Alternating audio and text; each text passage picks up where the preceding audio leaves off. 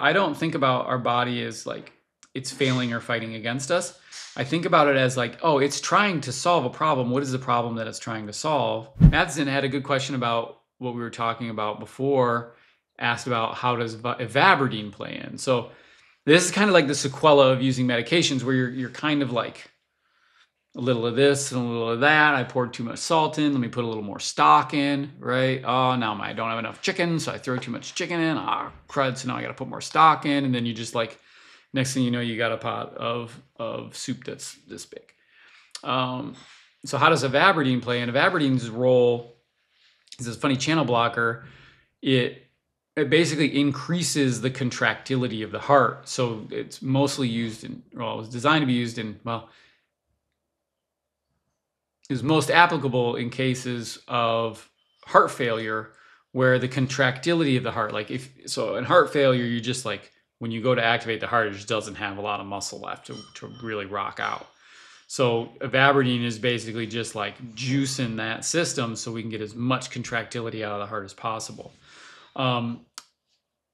Interesting thing to think about then is well, we're taking a healthy heart that's already working real hard because it's beating real fast.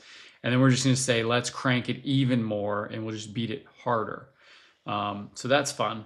So it allows the heart to fill a little bit more and get a little bit more of an ejection fraction, which can increase cardiac output, which is why some people report benefit.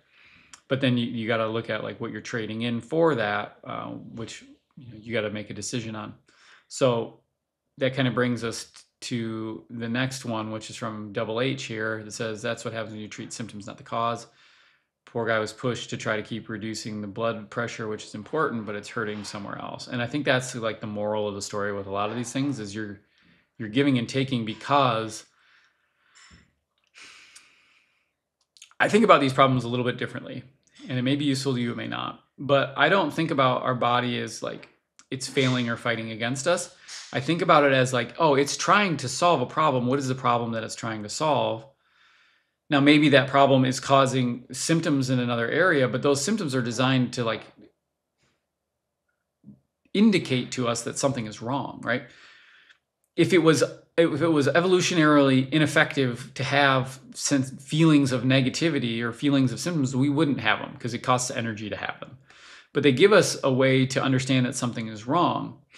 And so to assume that our body is just like, thumbing its nose at us and saying, forget you, I'm going to do something different, I just don't abide to that. I think more realistically, your body's trying to compensate in whatever way it can that gives the best outcome given the current scenario. So going back to our case from before, cerebral perfusion pressure is low. You don't want to pass out and you want to be able to think, what can we do? Let's try to create more blood pressure and hold this person upright. Yeah. And that's the problem it's solving for. Now, on the downside, you're probably going to get out of breath because your heart's beating real fast like you're exercising. It might cause some problems because the blood pressure's high, but also it's saving you from falling over or having to live your life laying down in bed. So like that's a trade-off. Rather than trying to solve for the blood pressure problem, maybe we try to solve for how can we train them to be able to not have to work so hard and get more blood flow in their brain. That seems reasonable to me. So Ivabradine, we're just kind of like juicing that system, saying we're going to increase the cardiac output without really considering why the output is low to begin with. So Nicholas Lyman up next. He says, hey, doc, exclamation point. I think I said it right. Hey, doc. Could you explain why POTS creates a sensation of the neck getting tense or difficulty with breathing? This can happen from a lot of different ways.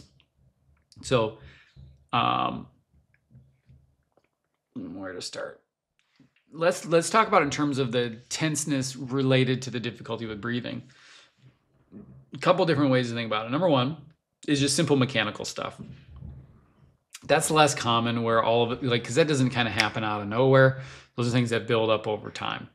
But a lot of people will know that as that starts to, so like in a flare or if we're in a POTS situation and we have some type of an input, you can think about this as just a bandwidth problem. So some people will notice it when they're driving, walking through their grocery store, thinking too much, they're in a weird posture. They might notice that the breathing starts to get tough and they start to feel tension in their neck.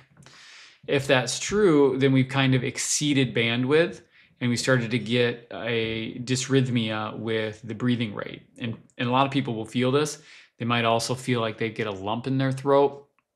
They might feel like they can't get a full breath. They might feel like their ribs are tight. So there's a lot of commonality there that is relative to just simple like overstimulation, not enough bandwidth to tolerate it. So those are tricky for people because they can feel like, I don't know what causes it. It can be anything, but it's just like an exceeding of bandwidth. So that's kind of one. So if we're trying to think of how do you reduce that in the moment, the simplest thing, and this is a very, very general strategy, is just to literally cut bandwidth. So laying down, covering your eyes, taking some breaths, trying to let that work its way out. That's like the things you can do at home.